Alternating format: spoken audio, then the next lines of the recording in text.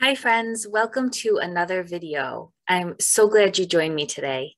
This video is a continuation in my series on eating disorders and disordered eating behaviors. If you've missed any of those or if you want more research and the references that I'm going to be discussing in this video, make sure you click the link to the accompanying article in the video description. So today I want to continue on with a discussion of food addiction. Do you think that you could potentially be a food addict? I want to discuss the arguments for and against food addiction. Now, before you drop that potato chip or start shaming yourself about eating chocolate, let's truly weigh the evidence for and against labeling food as an addiction. I want to do this in this video. I did it a little bit in the past video or the previous video, and I'm going to continue on with probably one or two more videos specifically on this topic because it's such a complex topic and there's so many different caveats to it. So before we get started, I just want to do a quick recap of some of the subtopics I've discussed in this series on eating disorders. And the first was setting the context, because it's important to consider the cultural, sociological, and psychological context and belief systems that any behavior is stemming from, including eating disorders.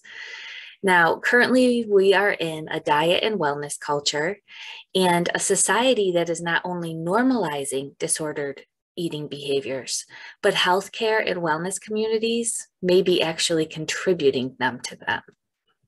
So it might be unintentional, but it's definitely unfortunate that many wellness and diet communities have been promoting restrictive eating practices.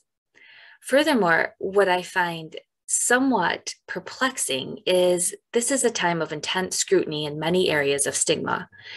Yet body size prejudice and substandard medical care based on weight bias is rampant. I feel it was bad enough to face diet culture's damaging messages of sizeism, fat shaming, and food morality. Now, this idealism and perfect specimen of health have etched into healthcare. So let's keep this in mind while we're reviewing the aspects of food addiction and kind of the demonizing of different foods that is occurring in our society as well as in our medical paradigm. Now, in the previous video and article that I wrote, I did provide a summary on some of the overreaching arguments for and against food addiction. These included the implications and tender points of placing a mental health label on an eating behavior. I discussed some of the evidence that supported food addiction, which included the neurophysiology and psychological alterations that occur with food intake, and these different biochemical alterations also impact food behaviors, and how hyperpalatable foods ignite the brain's reward and pleasure centers. I also discussed the caveats of notating food as a substance of abuse. And this included not accounting for restriction in dieting and food addiction studies, how deprivation affects food behavior in humans and rodents, how pleasure in all forms impact brain processing, not just related to food, and the dangers of stigma. And then I also highlighted how food addiction has not yet met the criteria to be classified under addictions. So now I want to hit three key arguments to the next part of this food addiction topic. And then I will continue on again in another video or two as we continue on with this discussion.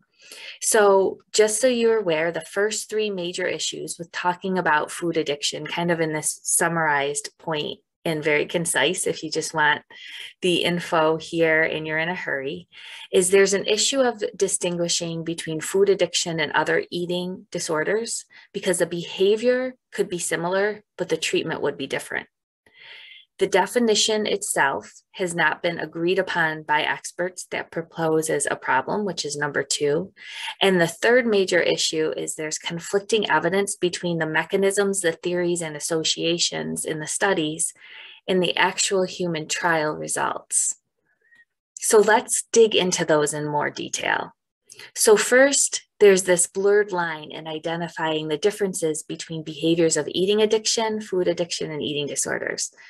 So for example, those with binge eating disorders, although they might eat a large quantity of food, the reason that they're doing this isn't necessarily because they're addicted to a certain food. It's an underlying behavioral pattern or misguided coping mechanism. So the presence of a behavior like binging is not enough to trigger an addictive-like response without the presence of a substance of abuse. So this can, as I said, blur the distinction between an eating disorder and if we were going to label someone with a food addiction. And that was quoted from the current status of evidence of a new diagnosis, food addiction, which is a literature review. So there's dangers in this because if it is a true eating disorder and it was misdiagnosed as a food addiction, most likely restriction and deprivation and avoidance of the food would be the treatment. The problem is this could actually aggravate one's symptoms. According to the Mayo Clinic, when treating a binge eating disorder, you want to avoid dieting because trying to diet can trigger more binge episodes, leading to a vicious cycle that's hard to break. And conventionally, unfortunately, many treat binge eating disorders with avoidance of triggers, and this could be perpetuating the issue. I have a link there in my article to this binge purging cycle and how restriction and food shaming could actually be related to and perpetuating this problem. And I've already kind of discussed a little bit about what happens when rats are restricted from sugar versus when they're not, and how they'll binge when they're restricted, but they won't when they're allowed free access. So we have to think of this psychological aspect of kind of this little kid in us, right? The psychology of if we can't have it, we want more. What if we gave ourselves unconditional permission to have foods that we're afraid of as we nurture our bodies? What I found in practice is that as people become more in tune with their higher passions and their bodies become more in balance, food that they were once afraid of or they thought they were addicted to, they can either eat in moderation or just aren't interested in anymore. So that's kind of a little bit with the third mechanism, which I'll get into in another moment, actually, or the third issue. So the second is that food has not officially been classified as an addiction, and it still doesn't meet all the criteria. So there's 5 dimensions considered important to delineate a disorder of food addiction. You have to have clinical criteria. You have to have 1 or more validated instruments for quantification of the disorder severity. You have to have epidemiological data. You have to have evidence of a specific pathophysiology, and you have to have treatments. So based on this, food addiction first doesn't have an agreed upon definition, although many people are using diagnostic criteria that they are extrapolating from DS criteria for substance dependence and also using psychometric instruments for substance abuse. These still have not been fully quantified or evaluated for food addiction. So we have to be careful with what kind of measurements we're using based on another substance and just extrapolating that into the literature and then using that as proof that something exists or doesn't exist when we still don't have the definition of what food addiction really is. There's also no treatment available. So this is the second thing that food addiction misses as far as getting a diagnosable definition. So there are different potential mechanisms which we could look at for treatment. And the author of the literature review that I mentioned earlier goes through these different mechanisms and potential treatments. So you could look at the physiological aspect, which is the neurotransmitter imbalances from serotonin, dopamine, and opioids. And pharmaceutical agents targeting these systems could potentially be treatment. You could look at cognitive behavioral therapy and support groups as a psychological intervention. Neuromodulation using brain stimulation might be a potential treatment. Behavioral techniques or macro-social interventions such as food taxes. These have all been used for food addiction treatments or potential for them, or they haven't been used, I should say, they've been considered, and some have even been applied to society. The result is that for these different treatments is they may help some, they may not help others, and we still don't know who to apply them to and if they meet this criteria that isn't yet defined. So you can see where calling food an addiction has a lot of different issues with that label. And now I want to talk about the conflicting information between the mechanistic pathways and studies and the human trial results. And although these are very alluring and it looks like a good example for why someone might be quote unquote addicted to food and why they can't stop eating potato chips, blame it on the food, right? Or take the food away and everything will be okay. The problem is this doesn't add up in the human trials, especially for sugar. And we talked about that with the rats, right? Earlier, when you restrict the rats, they binge on the sugar. When you don't, they won't. Very similar for human trials. For sugar, if you look at clinical reviews, it just doesn't add up. It doesn't substantiate. So overall, there's three major issues with if we were going to label food as an addiction and a substance of abuse. We need better criteria. We need effective treatments. These two aren't met. We need to look at the caveats and the potential dangers of calling food an addiction and how that's going to impact people with true eating disorders and also the stigma involved in that. And we have to look at if these mechanisms and applying theories actually translates into human clinical data and psychological behavior. And there's just not enough evidence for all of those yet to be met. So I feel it's incredibly important to tread this concept lightly because there's a lot of psychological damage that could be done with moralizing food choices and fitness regimes. And I do feel health and wellness is so much more than diet and exercise, and that food is part of our culture.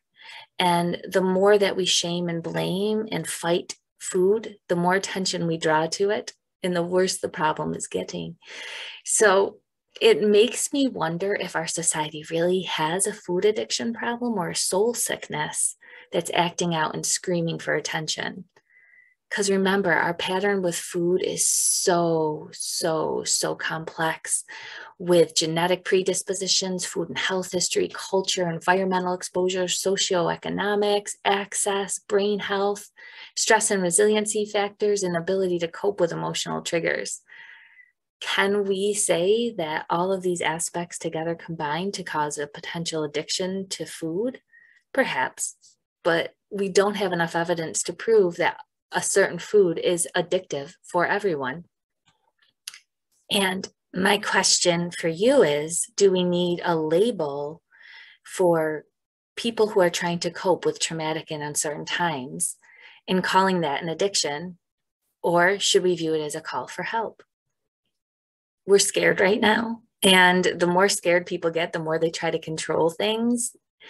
And temporarily, it can make you feel better to try to avoid the thing that scares you the most, but it never gets to what's really irking you. Food's an easy focus to try to control when the rest of the world seems out of control. We need to get to the root cause of emotional and brain health and mental health. And I'm not so sure that labeling food as an addiction is going to bring us there. Okay, so I'd love to hear your comments. Again, I will return to this topic with a little more detail on another video. I'd love for you to check out the resources in the video description and all that I have to offer regarding emotional, mind-body health, digestive health, hormonal balance, and women's health, and as well as information on essential oils for mind-body support for both practitioners as well as for consumers. Thank you for listening. I really hope that you will comment and contribute to this discussion. I don't presume to be the authority, but I do hope to present you with some evidence so that you can think about this concept as we're being bombarded by it and as eating disorders are becoming more rampant. Okay? Take good care of yourself. Bye for now.